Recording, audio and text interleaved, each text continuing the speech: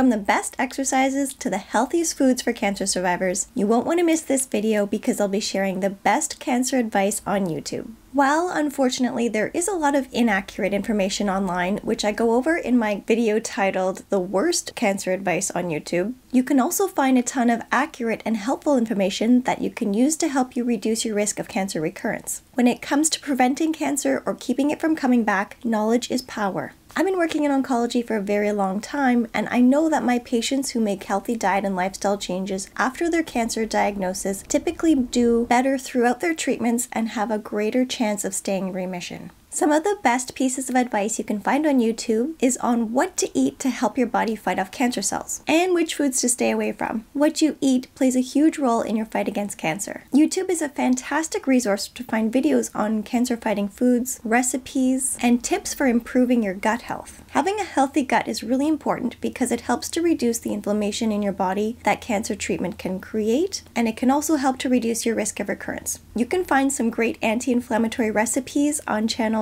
like Downshiftology or Pick Up Limes. Those are some of my favorites. I also have videos on this channel for anti-inflammatory drinks, snacks, and delicious recipes, and I'll link those videos for you below. But in general, anti-inflammatory foods are most fruits and veggies, herbs, and healthy fats. While it's important to be incorporating anti-inflammatory foods into your diet, it's equally as important to be staying away from foods that create inflammation, like highly processed foods, saturated fats, and refined sugar, for example. There's a well-known professor, Dr. Thomas Seyfried, who's been interviewed by several popular YouTubers and celebrity doctors, and he's been researching cancer cell biology for over 30 years, what causes cancer and what makes cancer cells grow. His research is showing that cancer is more of a metabolic disease than a genetic one. So similar to diabetes, obesity, or irritable bowel syndrome, he claims that 80% of cancers are caused by diet, lifestyle, or environmental factors and are preventable. I'm not saying that I agree with everything he says, but his research is proving some very amazing things in terms of how to stop or slow down the growth of cancer cells by making healthy diet and lifestyle changes. What I like most about him is that he promotes treating the disease as well as the root cause of it, whereas most doctors just focus on treating the disease. I highly recommend checking out his YouTube interview on a channel called 5 Minute Body, and the video is titled #1 Cancer Expert: The Worst Food That Feeds Cancer Cells. Basically, he explains everything that I've been saying in a lot of my videos, that although sugar doesn't directly cause cancer, excess sugar in the bloodstream can lead to systemic inflammation, and this is what can damage the mitochondria in our cells, which leads to metabolic diseases and cancer. He also explains why we can't fully starve cancer cells but just by fasting or cutting out certain foods, but according to him, cancer cells rely almost exclusively on glucose for energy, so having a diet with little to no carbohydrates can almost starve cancer cells, but not entirely. This is because cancer cells get most of the energy they need to survive from the carbohydrates you eat and very little from the protein or fats, but they do still get some.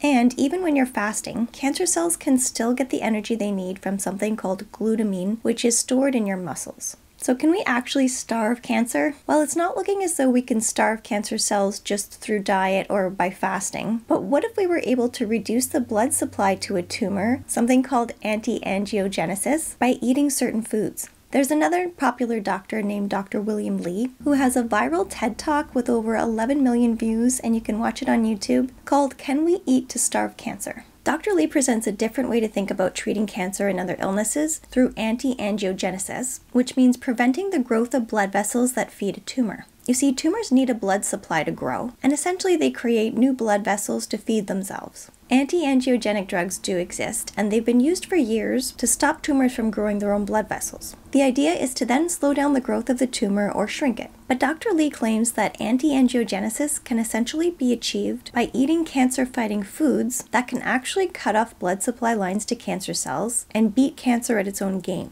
He also claims that we are all forming microscopic cancers in our body all the time, and that about 40% of women between the ages of 40 and 50 have microscopic cancers in their breasts, and about 50% of men in their 50s and 60s have microscopic prostate cancer. He also claims that all of us, by the time we reach our 70s, have microscopic cancer in our thyroid. But what's important to know here is that without a blood supply, most of these cancers will never become dangerous, which is referred to as cancer without disease. So if angiogenesis is the tipping point between a harmless cancer and a harmful one, then Dr. Lee is claiming that a revolutionary approach to preventing cancer is to achieve anti-angiogenesis by eating certain foods. Dr. Lee does receive some criticism from other scientists and doctors who say that he exaggerates the power of eating these foods, which may be true, but he's not advising people to forego medical treatment for cancer. He's more advocating for the power of healthy eating, backed by science, which I think is amazing.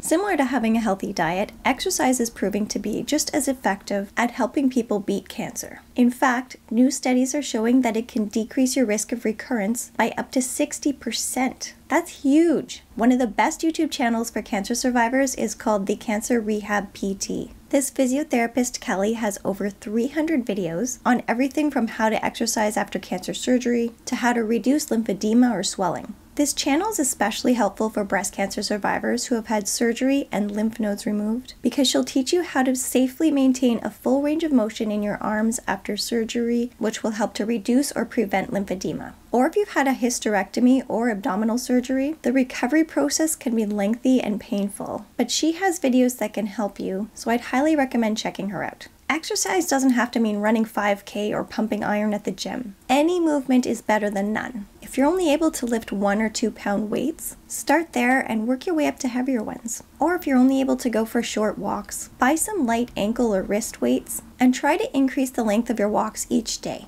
YouTube is the best place to go to find free exercise videos of all kinds for all levels. For beginners, I'd recommend checking out Yoga with Adriene or Yes to Next. Or if you're able to do more, I really like Fit by Mick for quick strength training workouts, or Body Fit by Amy. YouTube's also a great place to find videos on guided meditations or mindfulness exercises. Meditation has been scientifically proven to reduce anxiety and stress. Some people even say that it helps them to control their treatment side effects like pain or nausea. To be honest, it can take some time to see the benefits of meditation. At first, it can actually feel kind of stressful because it can be hard to quiet your busy mind. So what most people find helpful, at least when they're first starting out, is to do guided meditations. There are a ton on YouTube of different lengths, different stories, different voices. Just do a quick search and try different ones until you find some you like. But if you can keep at it and meditate even just for a short amount of time each day, you'll find that it gets easier and easier, that gradually you'll feel more calm and less stressed. But just like most things in life, you have to be consistent with it, so practicing it regularly is key.